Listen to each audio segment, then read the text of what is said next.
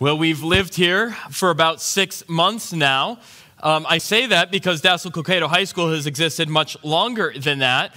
But I think that, we moved here. My daughter joined the cheerleading team, and suddenly Dassel Cokato is a state champion. So I'll let you make your own connection there. Some people think it's Eli Gilman. Really, I think it's Keeley. But, we are just so thrilled. It was such a great opportunity yesterday to be down at Viking Stadium and to celebrate a state championship. As long as Dassel Cokato High School exists, this group of guys will be the first one to bring back a state championship. That's something that can never be taken away from them, and we were thrilled to celebrate with them. But this morning, we're going to be in Isaiah chapter 47. So if you've got your copy of God's Word, I'll invite you to get that open with me right now. Isaiah chapter 47. I want to begin this morning by asking you a question. Be warned, most of you are going to get this question wrong, but I'm going to ask you a question. I'm going to ask you, as I ask the question, to look to the person sitting beside you and answer that question with them. Let's see if anyone happens to get this question right. Here's the question. What is the greatest Disney movie that was ever made? Okay, some of you are guessing away. The objectively right answer, as determined by a committee of me, is Robin Hood. Robin Hood, of course, right? A great, thrilling action adventure released in 1973. It's a beautiful, riches to rags story. Now, I love it when a villain in the story gets exactly what's coming to them. So here's kind of what happens in Robin Hood. The movie begins with the main antagonist, Prince John, kind of counting his money and saying, taxes, taxes, beautiful taxes. And at that moment, anyone in the viewing audience who's over 18 immediately hates the dude. But he begins, this Prince John character does, extorting the people of Nottingham, collecting excess taxes to fund his lavish life of luxury, taxing them beyond the point of what they can pay. And so Robin Hood begins stealing back some of that excess tax money, and the movie continues to this peak showdown between Robin Hood and this villainous tiger dude. And then at the end of the movie, King Richard, the rightful ruler of the land, returns from warfare and sees what his evil villainous brother has been doing and sentences Prince John to go labor in the royal rock pile. And I love the ending of that movie because don't you love it? There's a real sense of justice when a person who deserves to get put in their place actually gets put in their place. And that, my friends, is what's happening in Scripture here in Isaiah chapter 47. God is putting Babylon in its place. That's why the title of today's message is Blasting Babylon. If you've been with us for the last several weeks or months, we've been walking through a series, preaching through Isaiah 40, and we're going to go through 55. That's kind of this middle second section of Isaiah. And what we've seen is that Babylon has taken God's people out of God's land, imprisoning them as exiles in Babylon. And now God is going to deal with Babylon. In Isaiah chapter 46, this was last week, Babylon's gods exited stage left, but Babylon's gods were really just representatives of Babylon's trust in themselves and the power of their nation.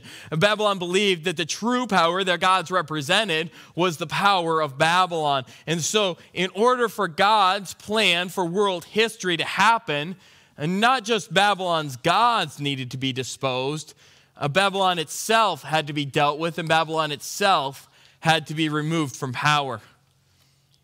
That's what's happening in Isaiah chapter 47. Isaiah chapter 47 is a poem written as a word to Babylon, predicting the doom and the collapse of Babylon.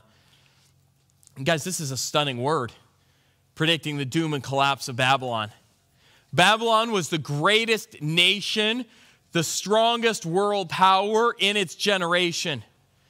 And so what would this be like in our day? Well, it would be like, if you think about it, I think there's kind of two major world superpowers on the scene right now.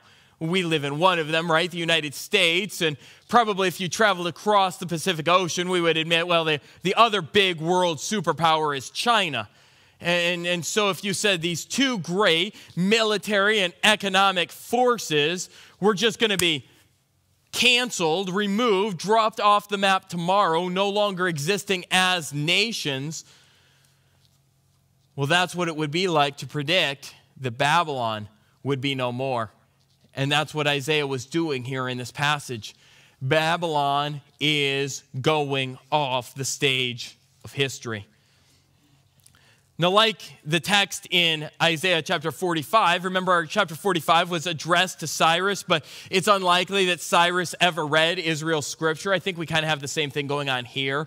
It's probably unlikely that the nation of Babylon ever read Israel's scriptures that we're talking about Babylon. So this was a text kind of addressed to Babylon in a literary sense, but in a literal sense, the text was probably written for God's people who are reading it. So written to Babylon, but written for Israel or all of God's people who would read it throughout the generations.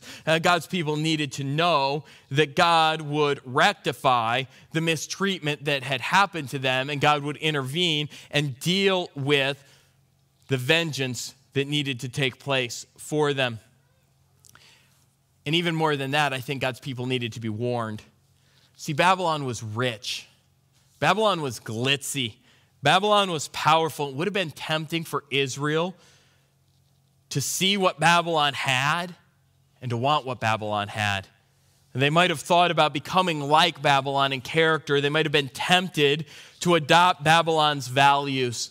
And so this text is a warning. If you're tempted to adopt Babylon's values, look at what the destiny of Babylon is. All who adopt the values of Babylon will share in the fate of Babylon. And here, Isaiah says, is Babylon's fate. So let's unpack Isaiah's poem about Babylon's fate or Babylon's destiny in three parts this morning. And the first thing that we see about Babylon is Babylon has no future.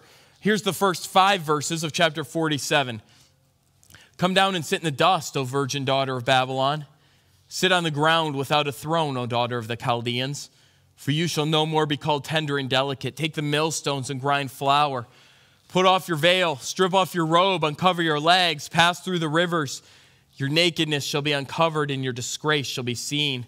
I will take vengeance and I will spare no one. Our Redeemer, the Lord of hosts is his name, is the Holy One of Israel. Sit in silence and go into darkness, O daughter of the Chaldeans, for you shall no more be called the mistress of kingdoms. That's a strong word. Now, interestingly, in that culture, it was common to address cities or nations, to personify them, to speak to them as young women. And so it was in keeping with the culture of that time that Babylon is addressed as a young female. And a couple observations I want you to see from these first 5 verses about Babylon's future. The first of these 2 observations is Babylon is going from princess to slave. So all the imagery in this passage points to a riches to rags story. A couple things from these verses I want to point out. Verse 1, the princess has gone from sitting on a throne to sitting in a pile of dust. A pile of dust or a pile of dirt was symbolic of mourning or grieving or humiliation. And that's what's happening here in this passage. Not only is the princess sitting in dust, but the luxuries of life are lost. You see that where it says, you shall no longer be called tender and delicate. Can we talk for just a moment about hands? So I work in an office primarily. I do people work. I have smooth office hands. My grandpa was a dairy farmer. He worked in the fields with hay and cows and barbed wire. And he had the cuts and calluses of a working hand. And you see what's being said to Princess Babylon? You're not going to have your little soft, dainty hands anymore. You're going to have the hands of hard work, and that's going to be symbolized by your millstone hands. Verse 2, start working the millstone. So a millstone in that culture was a big rock in which you would place the corn or the wheat, and you would push the wheel that would mash what was in there, and out of that would come flour or cornmeal. And from there you would make your bread or get your food. And so This was slave work. This was common laborer work. And so here was Babylon, used to living a life of luxury, having someone else do all the hard work for them. And Isaiah said, you're not going to be able to rely on someone else to do your work any longer. You're going to have to do the hard work. The royal clothing is gone in verse 2. No more Saks Fifth Avenue, no more Louis Vuitton, no more Oscar de la Renta gowns. It's Goodwill and Walmart clothes from here on out. Now it said that strip off your robe, uncover your legs, pass through the rivers, and you're like, what's that about? So this was actually another thing about the kind of work that the people of Babylon were going to have to do. So this is super interesting. Back in their culture, they didn't have washing machines. I know that's a huge revelation to you guys, but if they wanted to wash their clothes, because, they kind of had the same problem we did. Like if you wore the same shirt 10 days in a row, yeah. So they wanted to wash their clothes, right? But they didn't have anywhere to wash their clothes, so they found a place to wash their clothes, and that was the river. And so what they would do is their women would hike up the garments of their skirt, and they would take the clothes basket down to the river, and they would drop the clothes in the water, and then they would step on the clothes and push them under the water and hold them underwater for a period of time. And, well, that was laundry. And you're like, that sounds like a really weird way of doing laundry. And I'm like, people in our generation eat Tide Pods, so I'm not sure we've really advanced all that far. So here goes Babylon from luxury and people serving them to having to do their own work and living a life of hard labor. But probably the strongest thing that was spoken against them in verse 3, your nakedness shall be uncovered. That, of course, is a euphemistic way of saying that they will be vulnerable and exploited by cruel masters. The power that Babylon used to exploit others will be turned on them and used against them. Unfortunately, throughout world history, it's been a dominant pattern that those who had power over others would oftentimes use it to exploit vulnerable women. Tragically, our nation's history is not much different. During the time of slavery in America, one of our dirty secrets was that masters would often use their slave girls for their own pleasure. There's actually a DNA test that came out in 1998 that tells a very sordid family secret. Maybe you heard about this. It was published back in 2000. There was a woman named Sally Hemings, and she mothered 6 children. And it turned out that the father of her children, confirmed by DNA tests, was actually Thomas Jefferson. And so here was this sordid tale hidden for almost 200 years, confirmed through the DNA of living ancestors of both groups. What a horrible fall from grace for Babylon to go from being the exploiter to being exploited, from the conqueror to the conquered. But why the note about vengeance and who God is in verse 4? Well, that leads to the second of 2 observations I wanted to make when we talk about Babylon having no future. Babylon is going from princess to slave, but then why? The reason why is Babylon is getting the same treatment that she gave God's people. So what had Babylon done? Well, back in 586 BC, God used the nation of Babylon to conquer the southern kingdom of Israel, the nation of Judah. And the people of Judah, these Israelites, were hauled by Babylon into captivity. And what God is saying is, hey, Babylon, what you did now is going to be done to you. You're going to get the same thing you gave. It's a great reverse. What Israel experienced in 586 is now Babylon's fate. And we know that Babylon is experiencing Israel's fate because we have recorded for us in Scripture what Israel's fate was. So after the city of Jerusalem, the capital of Judah, this southern kingdom of Israel, after it fell, the prophet Jeremiah wrote a book lamenting the state of his homeland, and we know that in Scripture as the book of Lamentations. And what I want you to see are 5 places in Lamentations where what happened to Israel is now happening to Babylon. And what we'll see is that these verses we just read have a parallel in what happened to Israel in 586 BC. So if you want to keep a thumb in Isaiah chapter 47 and flip with me to the book of Lamentations, let's see the 5 things that happened to Israel that are now going to happen to Babylon. Here's the first one. It's actually in the first verse of the first chapter of Lamentations. How lonely sits the city that was full of people. How like a widow has she become, she who was great among the nations. She who was a princess among the provinces has become a slave. Babylon is going from princess to slave, just as Israel went from princess to slave. This next, in Lamentations chapter 2, verse 10. The elders of the daughters of Zion sit on the ground in silence. They have thrown dust on their heads and put on sackcloth. The young women of Jerusalem have bowed their heads to the ground. Israel was stuck in mourning and humiliation, and now mourning and humiliation will be the lot of Babylon. Next, let's go to Lamentations chapter 4. Couple verses. I want to start in verse 5. It says this: those who once feasted on delicacies perish in the streets. Those who are brought up in purple, that was the color that royal garments were made of. Those who were brought up in purple embrace ash heaps. Skip to verse 7. Her princes were purer than snow, whiter than milk. Their bodies were more ruddy than coral. The beauty of their form was like sapphire. Now their face is blacker than soot. They're not recognized in the streets. Their skin is shriveled on their bones. It has become dry as wood. Lamentations 5, verse 3. We have become orphans, fatherless. Our mothers are like widows. That's actually in verse 9 of chapter 47. We haven't quite gotten it there yet, but it says, these 2 things shall come on you in a moment. The loss of children and widowhood shall come upon you in full measure. So do you see?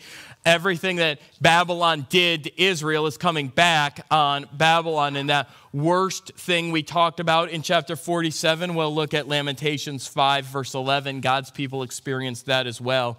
Women are raped in Zion, young women in the towns of Judah. Horrible. We'll let that speak for itself. You might be saying, okay. That's a lot. Isn't that kind of excess punishment? Isn't that a little bit too heavy? Well, that leads to Isaiah's second point. Not only does Babylon have no future, but Babylon has no excuses. And so the next 5 verses are going to explain why this is right for this to happen to Babylon. Verse 6 of Isaiah chapter 47. I was angry with my people. I profaned my heritage. I gave them into your hand. You showed them no mercy. On the aged, you have made your yoke exceedingly heavy. We'll pause right there. Here's the first thing God says as to why Babylon has no excuse. He says this is fair recompense. No mercy is shown on Babylon for the no mercy that they showed to God's people. Specifically in the text, they showed no mercy in how they treated elderly captives. So one commentator, I was studying this week, one commentator on Isaiah was trying to say, well, Babylon didn't really treat their captives any more cruelly than other tyrants of that generation. And I'm sitting there thinking, that's not a high bar. See, here's what Babylon did to their captives, especially to old people. So nose piercing actually didn't start at Claire's in 1997. It started back with Babylon. And so what they would do when they conquered a nation is they would kind of do the double pierce through the bridge of your nose, and they would insert this big loop hook ring. And they would line all the captives up with a loop hook ring, and they would feed a piece of rope through each ring. And as they were dragging the people off into exile, they would kind of play tug a captive. And can you just imagine if you were old and aged and couldn't keep up? How horrible that must be. No mercy shown to those who had shown no mercy. Hard labor was the lot of those who made it to Babylon. Perhaps Babylon would have objected.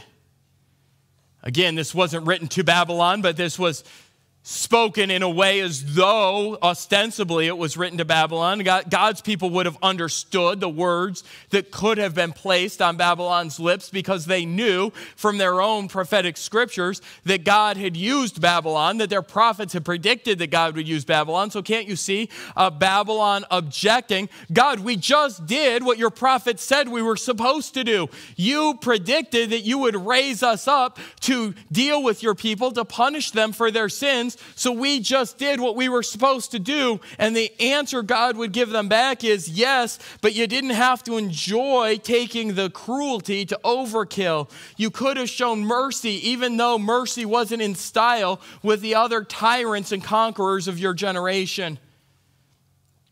There's no excuse because you showed no mercy.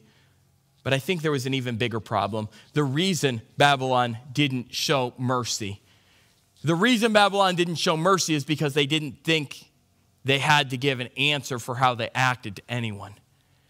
And that was the problem of pride. Listen to these next few verses. Verse 7, you said, I shall be mistress forever. So you did not lay these things to heart or remember their end. Now therefore hear this, you lover of pleasures who sit securely, who say in your heart, I am, and there is no one beside me. I shall not sit as a widow or know the loss of children. These two things shall come on you in a moment in one day. The loss of children and widowhood shall come upon you in full measure. In spite of your many sorceries and the great power of your enchantments, you felt secure in your wickedness. You said, no one sees me. Your wisdom and your knowledge led you astray, and you said in your heart, I am, and there is no one besides me. I want you to see the pride in three ways in these passages. In verse 7, notice what Babylon said, I will exist forever. I shall be. Now that's interesting. I don't know if you remember sixth grade English super well, but I shall be is a form of the verb I am. That's God language. God introduced himself, I am who I am, and I shall be who I shall be. God is the only self-defined one. God is the only eternally existing one. And Babylon took the language of God and applied it to themselves. And the second verse that I want to point out to you, verse 8, notice what Babylon said, I am, and there is no one beside me. I mean, just flip back to Isaiah chapter 45. Isaiah chapter 45, verses 5 and 6. Listen to what God says. I am the Lord, and there is no other. Besides me, there is no God. I equip you, though you do not know me, that people may know from the rising of the sun and from the west that there is none besides me. I am the Lord, and there is no other. I am, and there is no one besides me, Babylon says. I am the Lord, and there is no other. There is none besides me, God says. Do you see what Babylon is doing? Babylon is usurping the place of God. And they usurp the place of God most clearly in claiming that they have no accountability. Verse 10, you said, no one sees me. You know, this is the great daydream of every 12-year-old who's trying to do whatever they want. But the point of the passage is this. Babylon is saying there's no one to look over my shoulder and tell me that what I'm doing is wrong. There's no one who has power over me to tell me that I can't do what I want to do. What's the point? What's the point? The point is Babylon is saying, I determine what's right and wrong. I determine what I can do and what I can't do. God says you have some rules you have to follow, and Babylon says there's nobody to keep me accountable because I'm going to do what I want to do, and anybody that wants to hold me account better come with the big sword and the big stick, and they're not going to get very successful because we're stronger and we're bigger and we've been around longer. Do you see how Babylon is trying to usurp the place of God? It's an attitude that says you can't question me, you can't challenge me. But remember this, though the text was on the surface written to Babylon, it was actually written for God's people. Because friends, you see, Babylon wasn't just an ancient city that was the capital of an ancient empire. Babylon throughout Scripture is the biblical symbol for all self-trusting, all self-loving, all self-exalting civilizations and people throughout history. And Babylon's worldview has infected so many hearts. Babylon's worldview says, You do you. I'll do me. Babylon's worldview says, I'll do what I want. You can't tell me what to do. Throughout every generation, the celebration of self and assertion of self-power springs up anew. It's as old as Babylon, but it recurs in every time.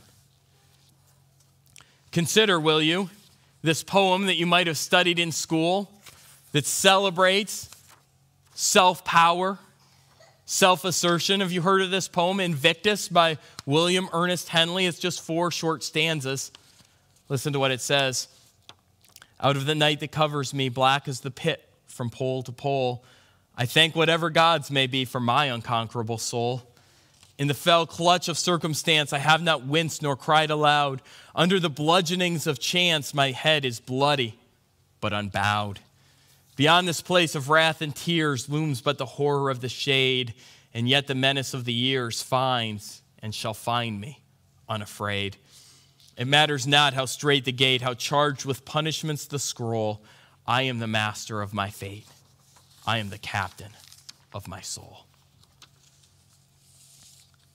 And God is warning his people.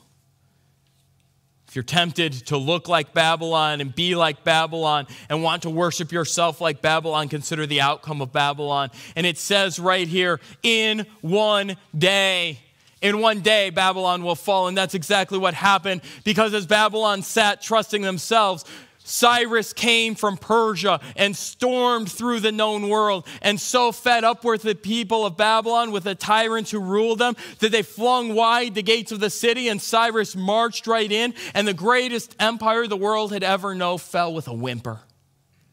In one day, they were done. And God was saying, such is the destiny of all who think they are unconquerable, such is the destiny of all who think that their human pride and self-assertion will carry the day. And one day the Lord Jesus will return and all Babylons will be destroyed. See, there was a Babylon that was a city, but there is a Babylon that is a spiritual reality. The heart of Babylon, this self-pride and self-exaltation. And what is the end of this spiritual Babylon? Well, the New Testament tells us in the book of Revelation. John tells us in Revelation chapter 18, speaking of Babylon, the full and final Babylon, for her sins are heaped as high as heaven, and God has remembered her iniquities. Pay her back as she herself has paid back others, and repay her double for her deeds. Mix a double portion for her in the cup she mixed. As she glorified herself and lived in luxury, so give her a like measure of torment and mourning. Since in her heart she says, I sit as a queen, I am no widow, and mourning I shall never see. For this reason her plagues will come in a single day, death and mourning and famine, and she will be burned up with fire. For mighty is the Lord God who has judged her. And you see the words from Isaiah 47 repeated almost verbatim in Revelation chapter 18. What happened to the ancient city of Babylon will happen to everyone who has the heart of Babylon. And what does it say in Revelation chapter 18? Alas, alas, you great city, you mighty city Babylon, for in a single hour your judgment has come. And the whole chapter kicks off with a voice from heaven saying, fallen, fallen is Babylon the Great. All who trust in themselves will experience what happened to Babylon. Every Babylon is defined by pride, and every Babylon will fall. So what is the message for God's people? The message for God's people is found in Revelation chapter 18, verse 4. Come out, a voice from heaven said. Come out of her, my people, lest you take part in her sins, lest you share in her plagues. Babylon's doom is sure, so come out of Babylon, the text says. Here's the thing. God promised that he was going to get his people out of Babylon. He was going to return them to their homeland, to the city of Jerusalem, God's city. But even though God promised to get his people out of Babylon, he now needed to get Babylon out of his people. Because within so many of us is a heart that says, I'll do it my way. Within so many of us is a heart that says, I don't have to answer to anyone. within so many of us is a heart that says, I am in control. Babylon says, I'll exist forever. Friends, you can work out. You can try to stop the spread of COVID-19. You can look to find cures for various forms of cancer. We should do all those things. But each and every one of us one day is still going to die unless Jesus Christ returns in our lifetime. And there's something really honest and really freeing about saying, I'm going to die. Because Babylon says, I am and I will be. And reality says, one day you will be in a box. And the only hope you have is that there's resurrection beyond the grave. There's got to be something stronger than the self-will of Babylon. Babylon says, I'll never suffer. You can save money, you can get a PhD, you can live in a nice community, you can even eat kale. I don't know why you'd do that, but you could. There's no guarantees. You can serve God with your life. I knew a young girl at Moody. She graduated with me. She was preparing to go serve God as a missionary in Kyrgyzstan. She was in language school, and before she was 30 years old, she felt a lump in her breast. It was aggressive, and she was gone within the year. You can have everything this world offers and says that you need. And Kobe Bryant died in a helicopter crash. Man, you can do anything and say, I'm doing this so that I can guarantee that life will end this way. And the only guarantee you have is that life will end. Babylon says, I'm going to decide what's right for me. You can Frank Sinatra, did it my way throughout life. But hear this, accountability delayed is not accountability denied. And the honest question we must be asking is this: is there actually a God to whom I'm accountable? Babylon says no. Isaiah says yes. Is there a God to whom I'm accountable? It makes all the difference. If there's no God to whom you're accountable, then go ahead and be like Babylon. But if there is a God to whom you're accountable, you need to get the Babylon out of your hearts. And so how do we answer the question when Babylon screams through our culture all around us, there is no one to whom you're accountable? And Isaiah says there is. Isaiah says, look to history. And the Babylon of history that sat on the banks of the Tigris River in ancient Mesopotamia that said you are accountable to no one. Isaiah says, look at that city. And it's now but a pile of archaeological rubble. And you ask yourself, who do you want to believe? Babylon, which has fallen, or God, whose word stands the test of time? No future for Babylon, no excuse for Babylon. One last point: there's no escape. Listen to these last verses. But evil shall come upon you, which you will not know how to charm away. Disaster shall fall upon you, for which you will not be able to atone. And ruin shall come upon you suddenly, of which you know nothing. Stand fast in your enchantments and your many sorceries with which you have labored from your youth. Perhaps you may be able to succeed. Perhaps you may inspire terror. You are wearied with your many counsels. Let them stand forth and save you. Those who divide the heavens, who gaze at the stars, who at the new moons make known what shall come upon you. Behold, they are like stubble. The fire consumes them. They can't deliver themselves from the power of the flames. No coal for warming oneself is this, no fire to sit before. Such to you are those with whom you have labored, who've done business with you from your youth. They wander about, each in his own direction. There's no one to save you. There's no escape. And yet Babylon tried to escape. We see in this text 3 ways Babylon tried to escape from the collapse that was coming on them through Persia. 3 ways we see Babylon trying to escape. Here's the first one. They tried to escape through astrology. So the ancient Babylonians thought that they could just kind of telescope up and see the stars, and this star's here and this star's there, and because of how the stars are moving, this is what's going to happen in the future. And y'all, that's about as hokey and as pointless as the horoscopes that you see in the daily newspaper. Astrology didn't work for them. How about sorcery?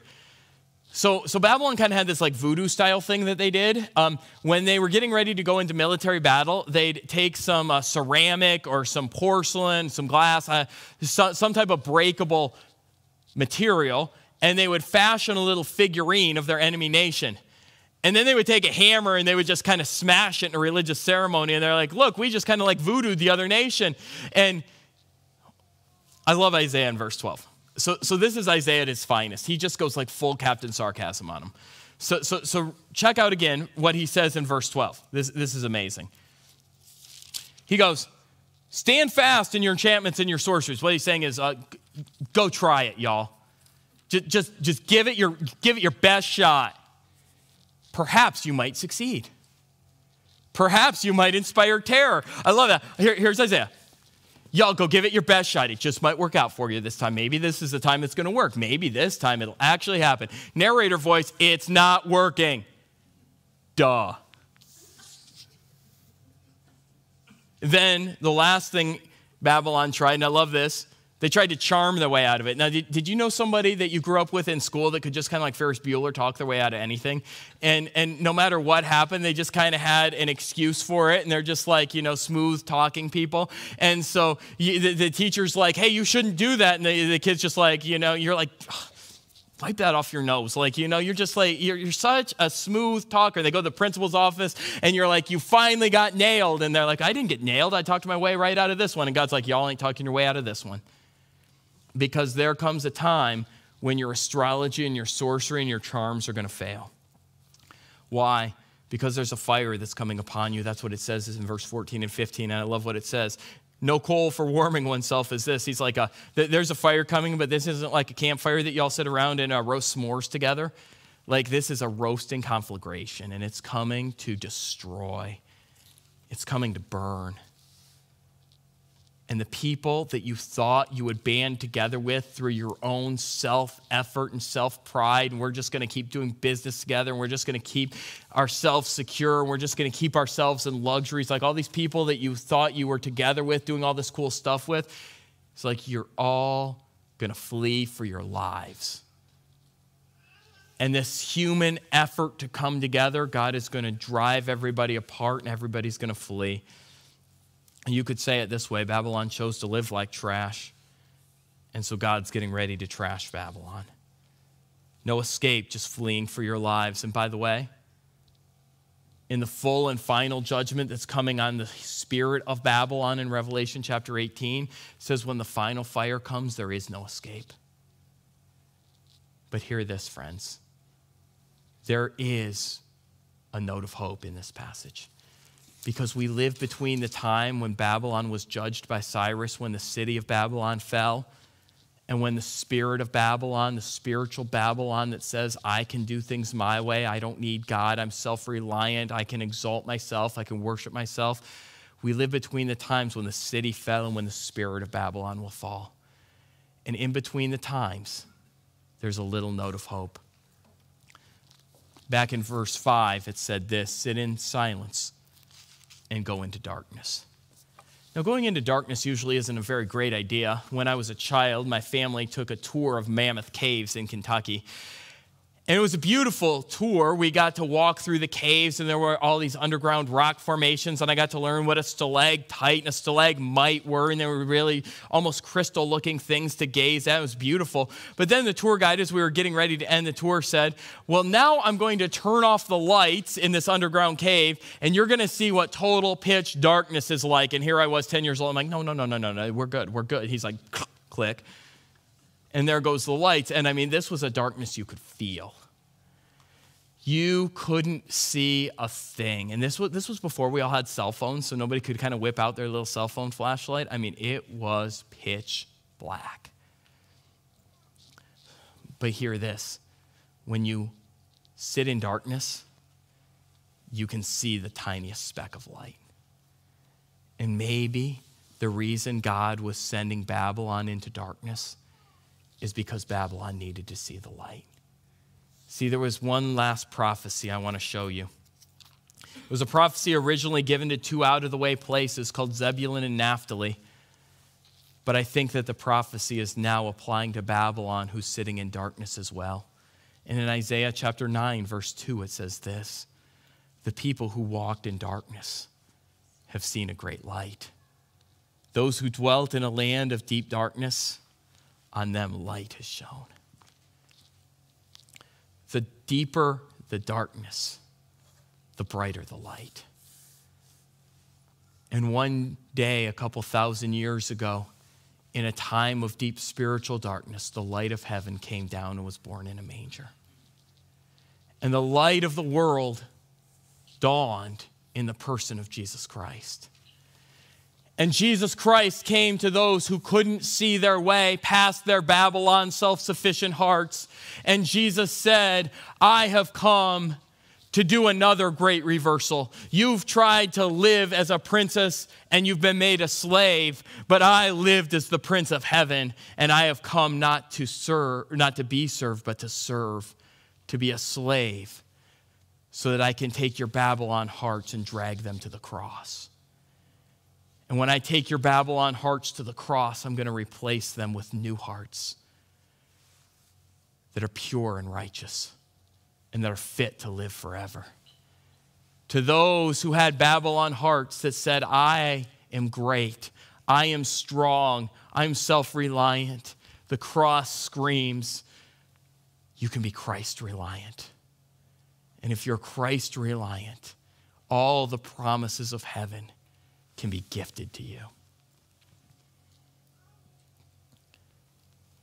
And so this is the question, isn't it? The question we each must face. What kind of heart do I have? Do I have a Babylon heart, or do I have a cross heart? We're going to close our service this morning by celebrating communion together. And what I love about communion is a time to remember what Jesus has done for us on the cross, but communion is also a time to make a declaration.